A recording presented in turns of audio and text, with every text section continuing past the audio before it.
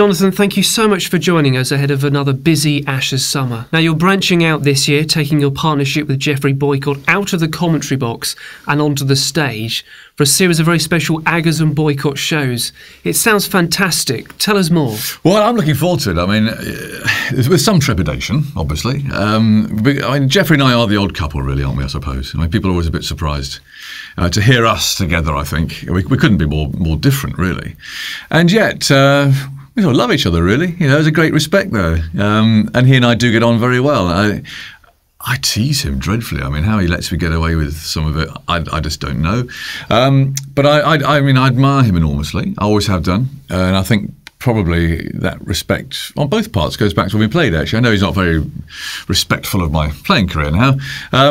But I used to be okay. I used to get him out a few times. And we used to have quite a good battle. And that's what I think he remembers. I mean, although he was getting on a bit when I played against him. I was just a young pup, really. But I've always respected him. I mean, as a county cricketer, when you were playing against Geoffrey Boycott, that was the ultimate challenge. And if you got him out, well, you had got him out. And although he won't have it, I did get out a number of times. And I found another one the other day too, which I've got to remind you about. And on we go. And I mean, it'll be a sort of an extension, I suppose, of our podcast, which is part reflective, part war. There'll be a chance for people, of course, to play Boycott Bingo, which is very much his own creation, but we've managed to get, I think all of his usual sayings together. That'll be in the brochure. And we're going to have guests on as well. I mean, Stephen Fry is at London. Tomo's coming up to Nottingham to tell about bowling at Geoffrey Boycott in 74, 75 in that Terror series. Of course, Geoffrey bottled out of that one, didn't he? But you know what I mean. So it's going to be live, it's going to be fun, and I'm really looking forward to it. So how did this all come about? There's quite a lot of cricket stuff going on, actually, because thankfully, cricket at the moment is very popular, which is a good thing. I mean, I worry a bit about the future and the exposure and whether there's enough, obviously, that kids can see now. But at the moment, with England playing well, and the Ashes, of course, very much putting it in the public eye, then cricket is in. So for those of us who make a living out of cricket, then it's good. So there are 4 shows in all, starting off in London on the 1st of July, Nottingham 3 days later, really sort of adding something to the Ashes build-up and getting people in the mood for the series, perhaps. Yeah, I mean, if they need it. I mean, I'm local to Nottingham, you are obviously, and so you'll know. I mean, it's gripped, it's amazing. For Nottingham to have the first test with all this hype and all this build-up and excitement, I mean, the place is going to be full of Australians for a start. We'll make them welcome, but not too welcome, I hope. And so I don't think people really need the revving up for the Ashes, although so one or two crusty people like me perhaps have questioned there being too much Ashes stuff going on, back-to-back Ashes and so on. Actually, I think at the moment the public don't mind. I wouldn't like to have it done again, back-to-back Ashes, because tickets are expensive, there's lots of other stuff going on. And the Ashes has to remain special, rather like the Lions Tour. You know, every 4 years it is special, and the Ashes should be special. So I wouldn't want it to be overdone.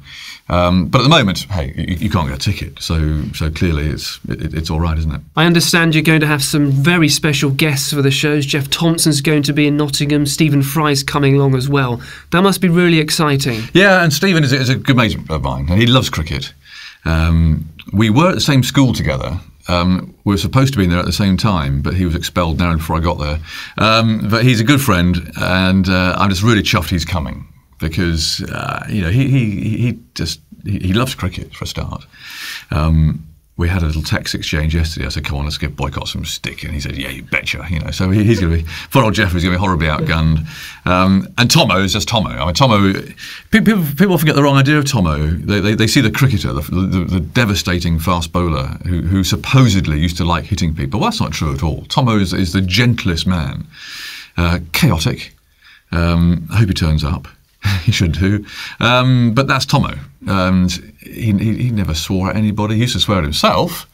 If he wasn't bowling very well, he'd have a mutter at himself. But he never sledged at people. Yeah, that wasn't Tomo. They built up this enormous character, you know, some sort of wild animal off the beach somewhere in North Queensland, you know, sort of pig wrestling. It's nonsense. That's not Tomo at all. Yes, he's a Queenslander. He's a country boy. He loves his fishing.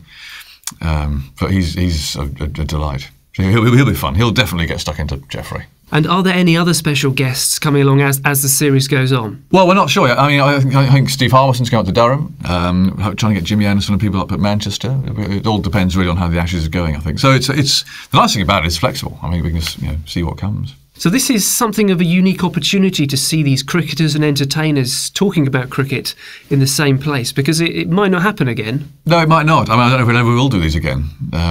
Geoffrey's 72, 73 now. He's not a young man. I mean, he's remarkably fit for what he's been through, and he loves this sort of thing. But you just don't know what's around the corner. I'd like to think we could do some more. I'd like to think we could take it off to other parts of the country. Leeds for a start, and where he's from, for goodness sake. We haven't had a chance to get that in. So hopefully this will tempt him into doing some more. So what sort of things can people expect to see and enjoy when they come along to the shows?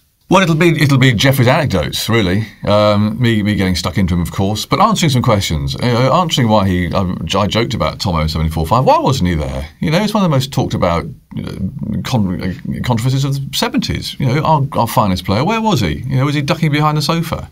I want to know about that. When he did poor old Derek Randall here at Nottingham, ran him out by miles, on his return. Horrible, the local hero. There's lots of things with Geoffrey to get stuck into him about. I mean, you listen to him now on the radio, and he thinks he used to bat like Ian Botham. Well, I'm sorry, Geoffrey, you didn't. You're one of the most boring batsman there's ever been. So I can get stuck into Geoffrey, and I want to hear some straight answers from him, which I will get. I will get, because there's no hiding place on a stage. You can't just turn your microphone off or walk off. So Geoffrey's going to be like my captive prisoner for an hour and a half. And there'll be an opportunity for people to buy programmes on the night which will raise money for the PCA Benevolent Fund.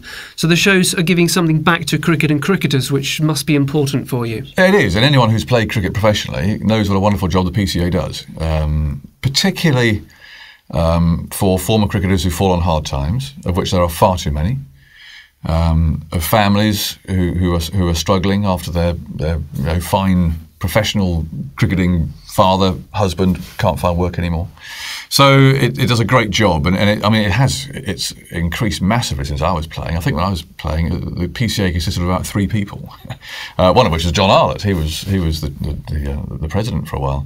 But now, it's a proper organisation, and they need to raise money for these cricketers who fall on hard times. So we are pleased to be giving something back, yes. And how are you feeling? Any nerves as the shows approach? Yes, because it's out of my comfort zone. I mean, I'm used to a table and a microphone and a cricket match, and that's it. And you don't see anybody that you're talking to. It's not like speaking at a dinner or something. You do get used to it, and I do theatre.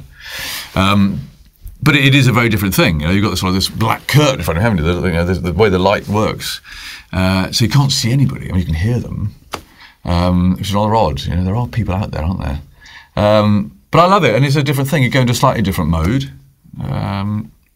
And I'm looking forward to it. I mean, the nice thing about this is going to be people who are going to be able to, it's going to be quite interactive. So questions, they can tweet. So I'm going to have my iPad up. So any questions they want for Geoffrey, up it all comes. They can have a chance to ask questions in the second half, which could be a bit lively. Because actually, funnily enough, people who love cricket, supporters, punters, they can get away with asking questions that the pros can't. And it's funny what answers you get. I did a Q&A with Alistair Cook the other day, and a great question came up from, it's an obvious one, who's the most difficult person in your team to manage?